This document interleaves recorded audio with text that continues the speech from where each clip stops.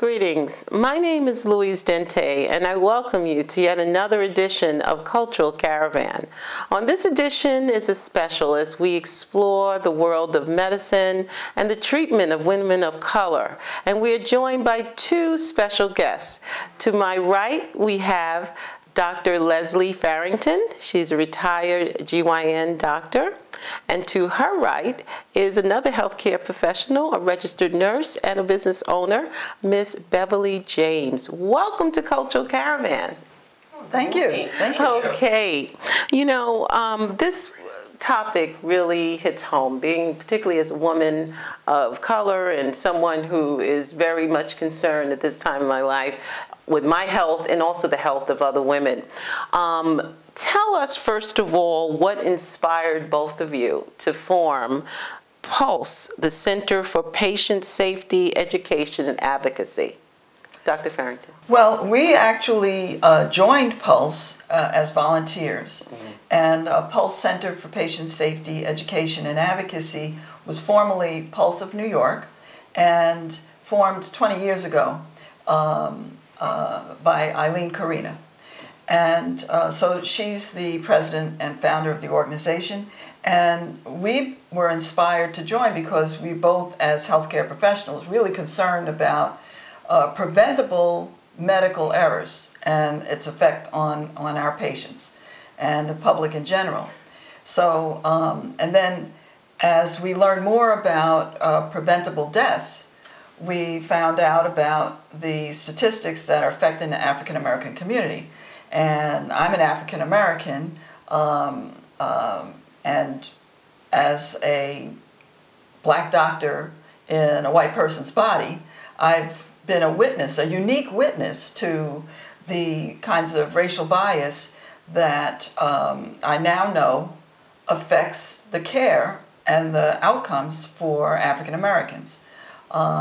So that's basically, as we learn the statistics, 3 to 4 times as many black women die in childbirth or during pregnancy as white women. The breast cancer death rates are 60% higher for black women. And the impetus to do something about this is not strong enough in the medical establishment. So Beverly and I decided that we needed to do something on our own, and through the work that we're doing with PULSE. So that's how I've been inspired. Mm-hmm.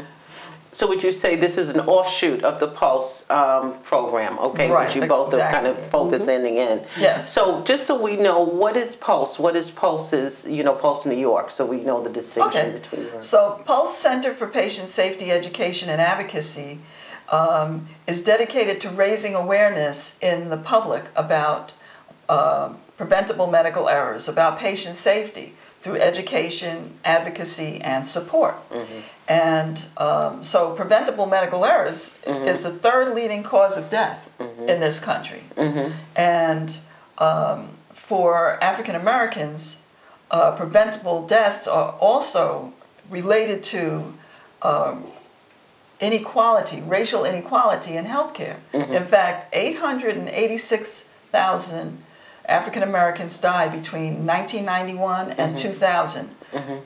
specifically due to inequality in healthcare. Mm-hmm.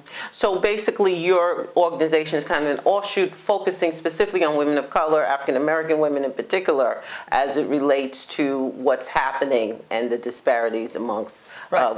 In terms of healthcare. When you, particularly as, and I'm going to ask yourself, because both of you are in the healthcare field, and what have you noticed, even from your own professional interactions, particularly whether in hospitals, how have you seen, give me some eyewitness cases that you've seen of this?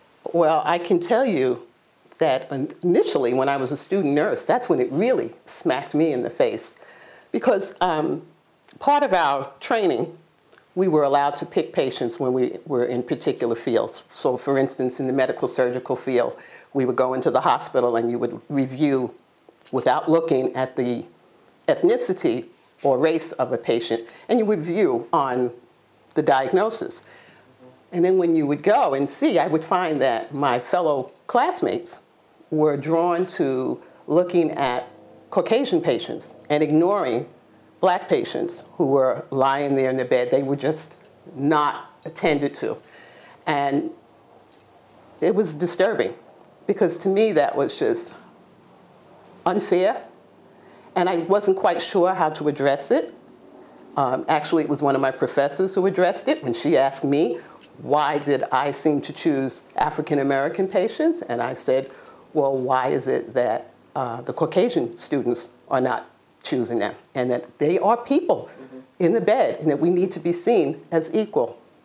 I also noticed that I'm in home care, and very often when I would go to visit patients, I would notice that there were not equal treatment of the same diagnosis, same prognosis, and I would go to the home and I would see that medication wasn't the same, return visits weren't the same, the tests, the diagnostic testing wasn't the same, and the explanation so that people understood what might be wrong with them, they were clueless compared to white people.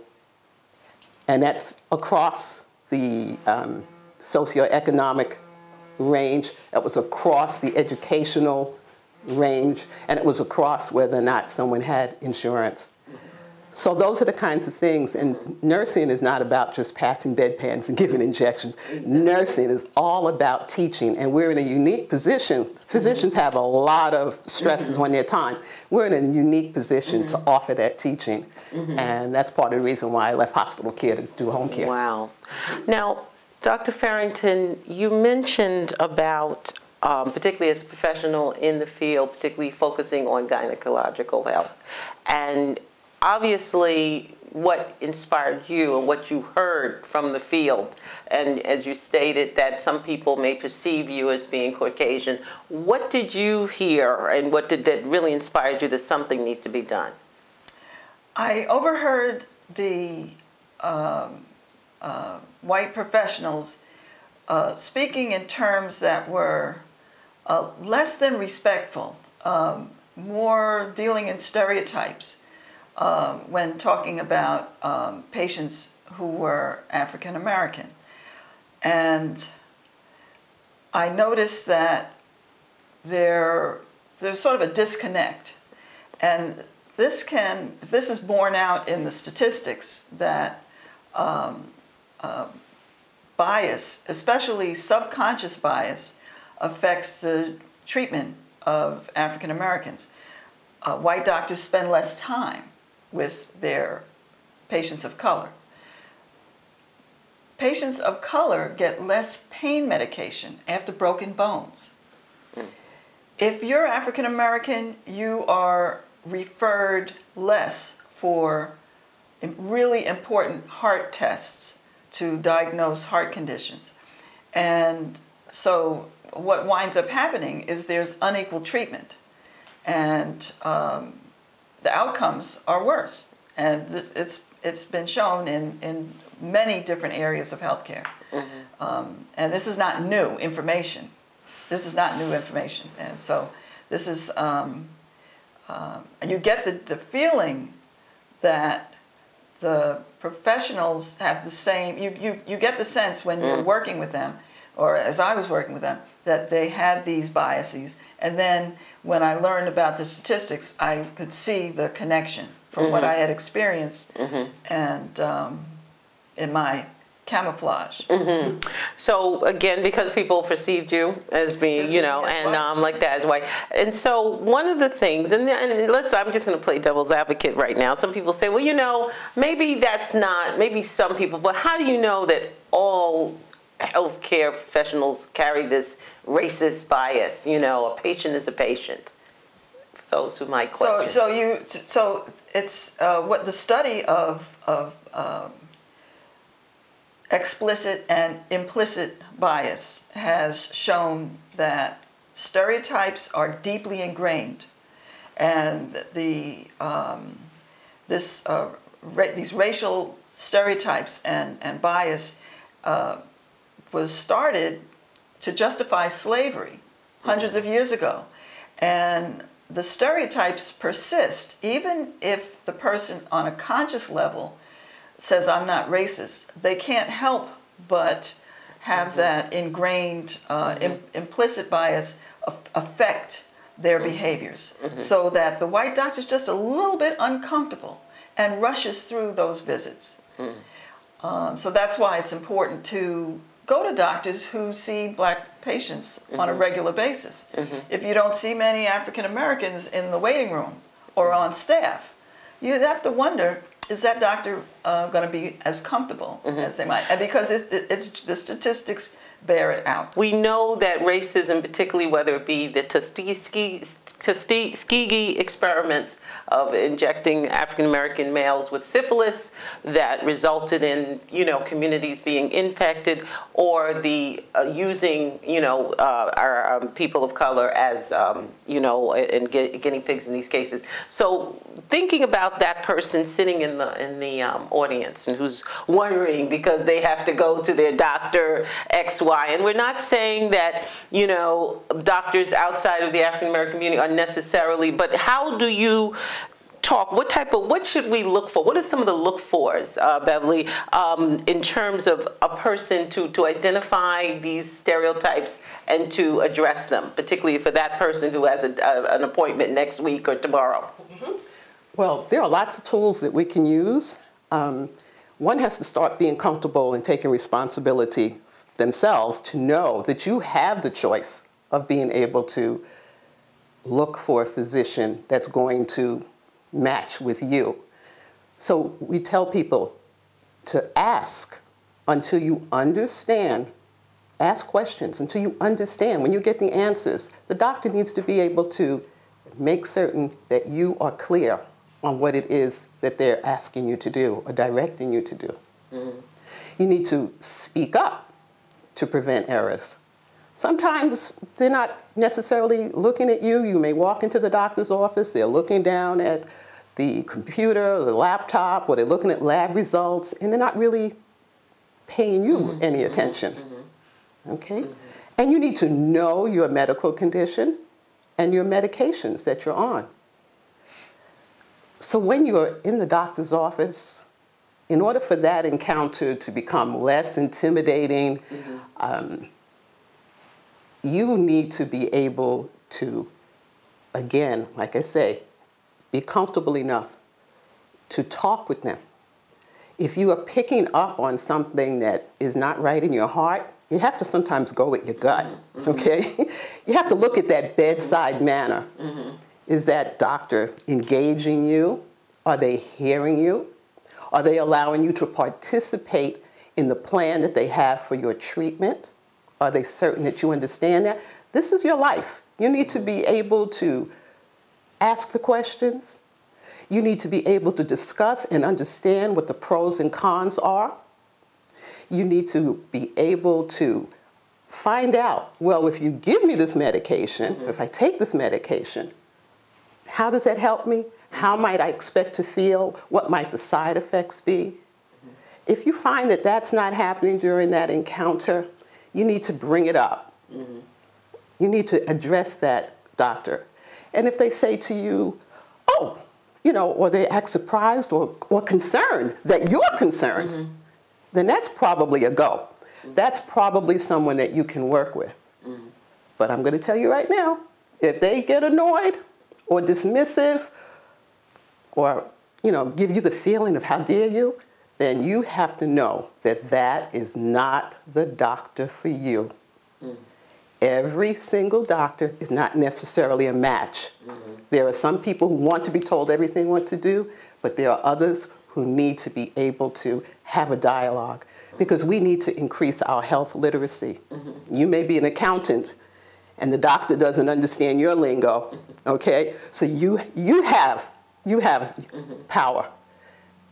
And it's a two-way street. It's a two-way street. So it's basically that you want to be sure that you've got a connection, that you're making eye contact. It could start out with just a little small talk, but make sure you're getting eye contact. And then as the visit goes on, if something's amiss, something doesn't feel right, say, Doc, do you treat other African Americans? Just just want to make sure you feel comfortable. That and that's got to be a question if you don't feel that the doctor's connecting properly. Now, Dr. Farrington, from your, as you both have embarked upon this, what has been the response from your colleagues to this mission in terms of this? And they may consider accusation that some of them are not being as fair to all patients. What has been the response so far?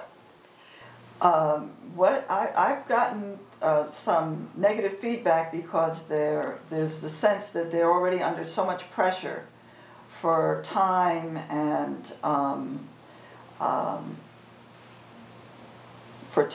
money, and feeling that they need to work harder and to learn about medical advancements, etc.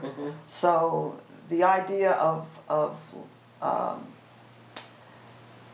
paying attention to more other subjects, it just seems like that's just more than they can bear to bring up something else on top of whatever else they're dealing with. Now, one of the things, as you both spoke, I thought about, just like, as you know, there's a lot of concerns about the behavior of some of our law enforcement officers as relates to people of color, and we've heard of abuses and atrocities around the country.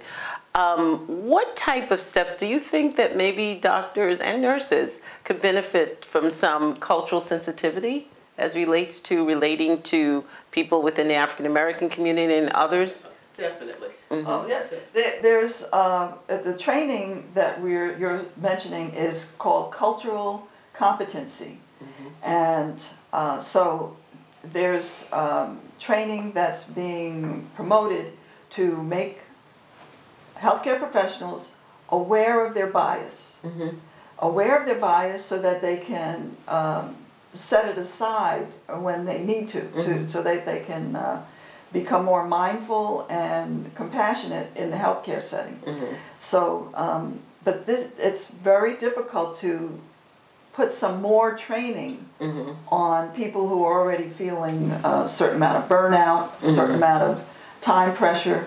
But there is a movement in your academic circles, and I've been reading about these, and so I can tell you some of the resources that are out there. But the bottom line is, although we know what training is needed, there's obstacles to implementing that training. When we think about doctors, a lot of times, there are a lot of people entering the medical field who are becoming doctors and nurses who are from other countries, from Asian countries, Latino countries, and sometimes you see the same stereotypical thinking as relates to African Americans. So when you think about cultural sensitivity, how we can make our doctors and nurses sensitive to the communities they serve, I just wanted to think about what strategies you would recommend as a healthcare professional, starting with the medical field in both of you. What type of training could be offered to ensure that doctors, regardless of what, understand the communities they serve?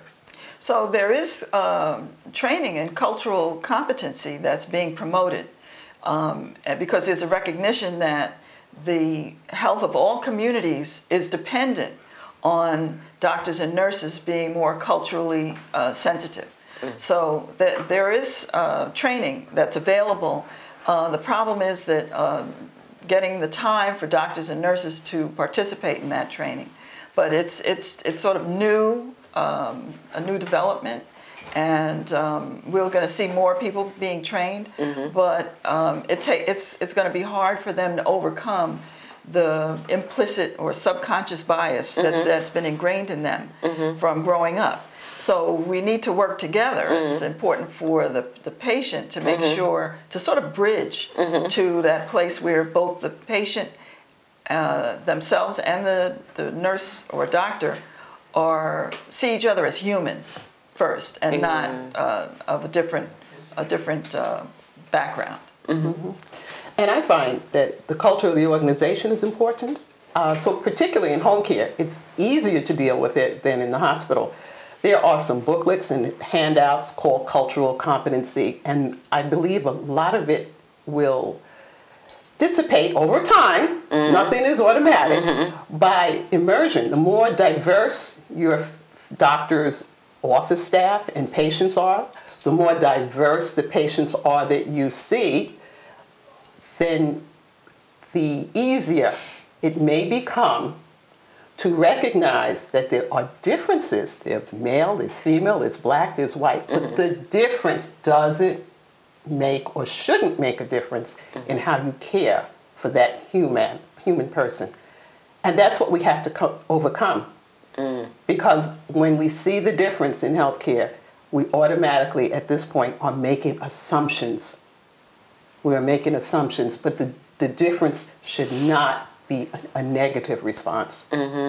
We have to remember that there are many flowers in the garden. And when you put all those flowers together, you have a beautiful garden. And until we can see that as one another people, that we're all the same, then we're not going to be able to get past this. And unfortunately, because we can't do it top down, we have to do it through Pulse, organizations like Pulse, grassroots up. So we have to give the education, the power to the people who are on the receiving end of the care. They should be the focal point. And you know, it's so important that we really support and get the information out. And certainly we appreciate the fact that both of you are on the vanguard, putting it out there and basically giving people an opportunity to talk about their care and talk about and confront the biases and to overcome them, because ultimately we have to move forward as a nation where we start to treat people equally and treat people with respect. Let's talk about what it is that what would you want to leave people with as they consider what you've stated and how they can find out more information about your organization? I think the take-home message should be, make sure you're getting treated as if you were the friend or family of that doctor. Make sure you're connecting with that doctor on a personal level and that you feel comfortable communicating with that doctor or nurse. I think that's key. I know every time one goes to the doctor, whether it's for a checkup or it's an emergent visit, you know, there's a little nervousness about it. But once you're on the other side of that door and you're with that physician or with that nurse, there should be a comfort level that you trust and you have confidence in the relationship. And I think that's very, very important for all of us. It doesn't matter who you are. So, you know, as we think about the importance of there being equality in the healthcare field, please share with our audience some parting words that you'd like to inform them about. So I think it's key that we ask our doctors to treat us as they would want their family or friends to be treated. If we don't get that sense, we should talk about that to the doctor and make sure we have a good connection with that doctor. And we will hopefully, by promoting that humane aspect of healthcare, we'll bridge those, we'll bypass the bias that most people hold. And I understand that there is a documentary that you're working on. Tell us about that. Yes, the documentary is following the work that we're doing on this project, which we call Women of Color and Healthcare Inequality. So the challenges that women of color face, we've been working on studying those and putting together a documentary covering that project, and demonstrating through videotape scenarios how to interact with the healthcare provider to get better outcomes. And for those who might be interested in finding out more about your work and how they can get involved, tell us how they can contact you. They can contact us at www.healthcareequality.org. Can you say that one more time? www.healthcareequality.org. Well, I just want to say on behalf of Cultural Caravan, I salute the work that both of you are doing in terms of educating our community, the broader community, about the importance of equality in healthcare fields. And we look forward to having you back and as you talk about this wonderful project that you have coming, a documentary that I understand. But until then, I want to say thank you both so much for joining us. Thank you. For having us. Well, I hope you've enjoyed this broadcast, and we continue to encourage you to tune in, to write, and to tell a friend. And please visit our website at www.ccptv.org. But until next time, Louise Dente saying thank you.